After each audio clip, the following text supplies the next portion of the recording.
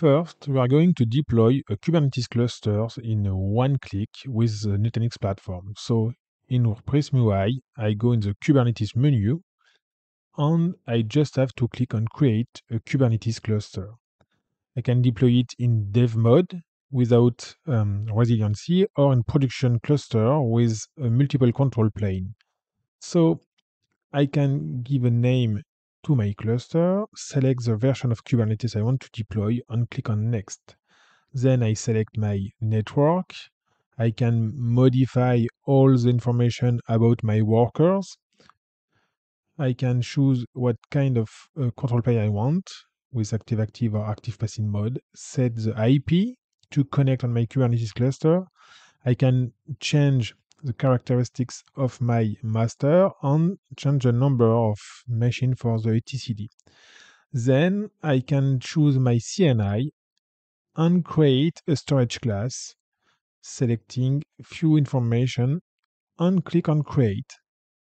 As you have seen, it's very simple to deploy a Kubernetes cluster without any knowledge about this technology.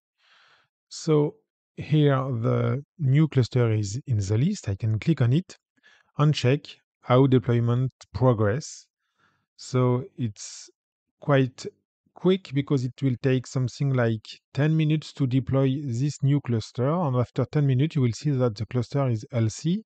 So I can click on it and get all the information about my cluster. And now I can click on this button to download the kubeconfig file and manage my cluster. Now we are going to do GitOps with GitLab.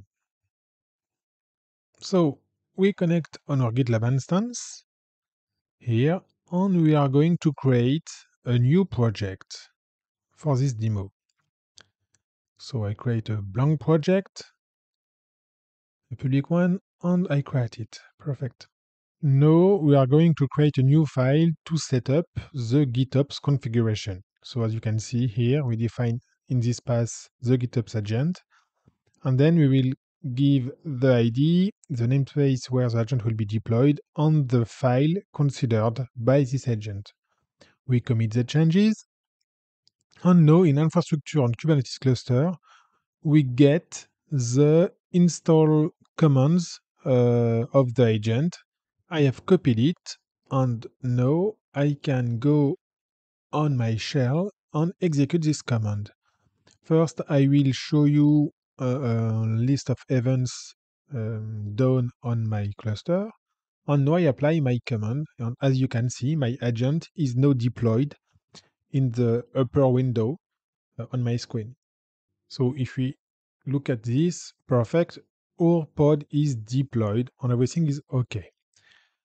Now we can go back on our instance and check if the agent is connected. It's perfect here. We can see some details about it, like the token, perfect, and the activity. Good. Now we are going to create an issue, okay, just to simulate a request from a customer or user. The request is create a new Nginx server. I assign it to a people, and now I am creating an answer to this request. So my answer will be to add a new manifest in my repository to deploy this Nginx server. So it's very simple. We just have to create a manifest directory and put in this directory a YAML manifest to deploy a new deployment in my Kubernetes cluster. As soon as I have applied and commit this new manifest, the GitOps agent will deploy it automatically on my cluster. So here I am merging the repository, and you can see that the agent has worked and deployed my new deployment with one pod using or servicing Nginx. Okay. So if we want to change something, for example, the number of pods in my cluster. So I put it here, the number of 3 instead of 1. And you can see that just after the commit, the agent will change the configuration and deploy 3 Nginx pods instead of 1. So that is why GitOps is very interesting. You can do everything in a as code mode. Okay, so I can also delete my manifest, and the agent will remove the application from the Kubernetes clusters. So you will have a synchronization between your repository and the cluster. Now we are going to use the Terraform provider on CI/CD pipeline from GitLab to do infrastructure as code on Nutanix. If I look at the VM list on the cluster, I have nothing but a runner VM and few VM from Nutanix. So I can connect on my gitlab.com account, and here I have a project, KubeCon, perfect, and I will clone this repository on my laptop. My repo is now cloned. I will copy my files into it, and I will describe this file later in this video. The files are here, it's okay. So if I go back to my project, here we can look at the settings in the CICD parameter. If you look at the variables, we can see that I have defined some variables used by my Terraform files later. And we can go back also in runners, and we will see that I have created a runner dedicated to Kubernetes stuff connected to my infrastructure. I go back in my repo on my laptop. Here, my CI/CD file use the variables defined in my GitLab project. And then I will define some stages for my CI/CD workflow. And here, I have a root for my Terraform file, this directory, Terraform. And the main file is the backend here. It will help Terraform to communicate with the GitLab instance and store all the state files. The other files are classical Terraform files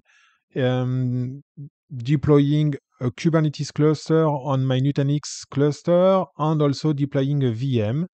Everything is defined in this variable files with the name of my Kubernetes cluster, version of Kubernetes, IPs, number of workers, and for my VM, I can specify the image, the network, the name of my VM, the number of CPU, RAM, and disk size, for example. Okay?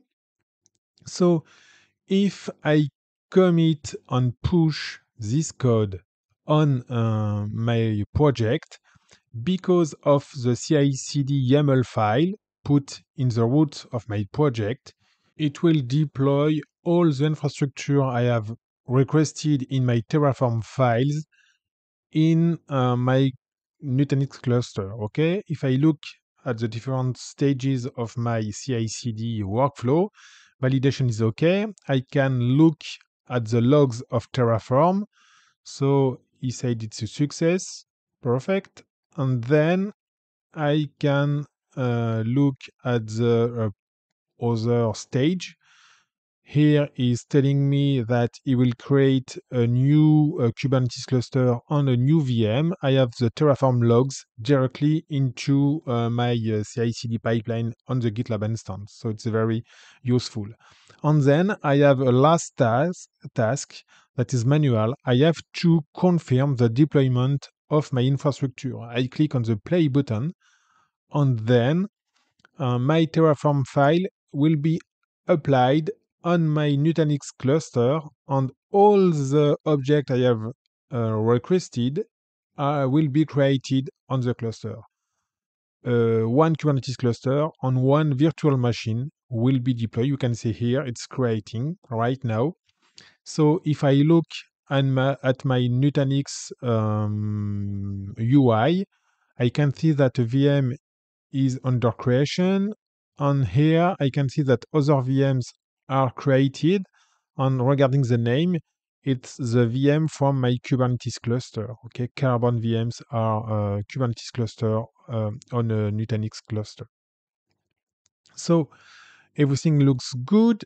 Here I can see that my VM are here for my Kubernetes cluster, and this one is my simple single VM I have requested through Terraform files in my repository with 8 gigabyte disk. So if I look at the Kubernetes menu on my cluster, I can see that it's creating. And here I have fast forwarded the video because it was a bit long. And it's finished right now. So if I come back to my Kubernetes dashboard on the Nutanix cluster, my Kubernetes cluster is healthy, so it's perfect. I have deployed with simple code a Kubernetes cluster. So I can see that my pipeline is successful. Okay, so it's perfect. Everything is fine. What I can do right now is to modify something in my code. So, for example, if I want to change the number of vCPUs used by my VM from 2 to 4, and I can also change my RAM from 8 gigabytes to 4 gigabytes, for example, and I can also change the number of workers on my Kubernetes cluster from 4 to 3. I will just save the change and commit and synchronize the files with my project, my repo on GitLab. So I put a comment on my commit. I commit, I synchronize the change, and automatically the CICD pipeline will be launched on my instance. We can see here it's running, so it's perfect. If I click on it, I will have the different stages of my CI/CD pipeline. Validation is OK, is building. So if I look at this, Terraform will tell me what are the change and explain me what it will do if I apply this change. So for example, I can see the number of worker change, and here in my VM, I can see that it will change the memory and the number of sockets as expected. So here I can apply the change and deploy the new change on my cluster. If I look at the logs of this stage from my CI/CD pipeline, I can see that the Terraform is doing the new change of my infrastructure directly on my Nutanix cluster. So I can look at the change here, and my pipeline is OK. So if I go back on my cluster, I can see that my Kubernetes cluster has now 3 nodes instead of 4. Good. And the last thing is my VM. If I look at my VM, the number of vCPU is now 4, and the memory is now 4 gigabyte too. So it's clean. Everything has been changed.